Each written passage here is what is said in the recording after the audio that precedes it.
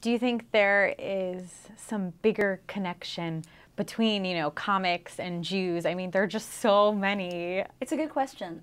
You should definitely talk to Chris Couch, who's the organizer of this whole thing, because that's his whole work. I personally, I am not sure. I mean, yeah, I guess so, right? Because I'm not a superhero person, I don't have any thoughts on that matter, but certainly a lot of the superheroes and action comics were created by Jewish people from the Lower East Side. Harvey Kurtzman, also a lot of the great satire.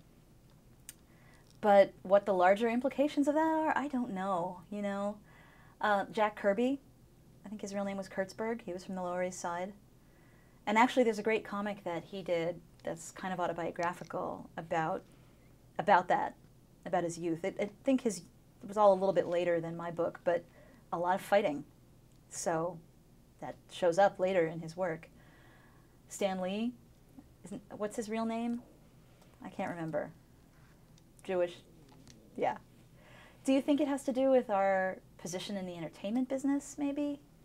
I've wondered about that. But that's a question I have as well. I think for me, I'm not part of that tradition. I'm just another American making comics. But it's nice to be able to cross over and be welcomed into that tradition because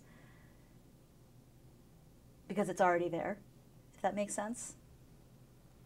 But I mean, my biggest influences growing up were Archie comics and Harvey comics. I don't even know if Harvey are still coming out. Casper the Friendly Ghost and Hot Stuff, The Little Devil, stuff like that.